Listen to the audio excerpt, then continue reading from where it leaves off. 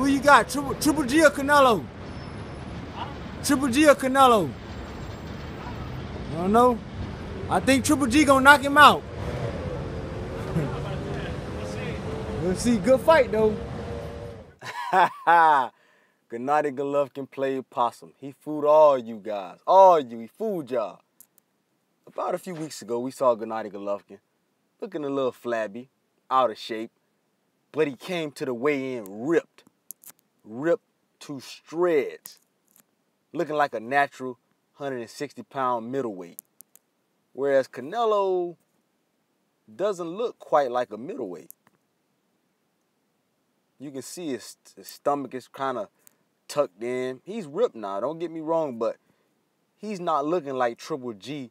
Triple G looks like a natural, full, ripped, huge middleweight. Canelo gonna get beat from Genesis to Revelations. I'm telling y'all. Triple G played possum to get Canelo in the ring.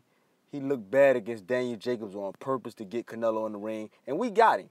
We mother-loving got Canelo right where we want him. We got him in that ring tomorrow night. He cannot run. He ain't got nowhere to hide. Gennady Golovkin ripped. He played all y'all. He fooled y'all. He even fooled me. He had me fooled. I got worried about Triple G, I will admit. Because a few weeks ago, he was looking flabby, pudgy. I ain't know what was going on. But the boy is ripped to shreds. You can expect Gennady Golovkin to beat Canelo. Heck, he might even sit up there and stop Canelo. But you guys let me know what y'all think about the weigh-in. Golovkin is ripped. Feel free to drop me a comment, hit that like button, and subscribe. I'm out.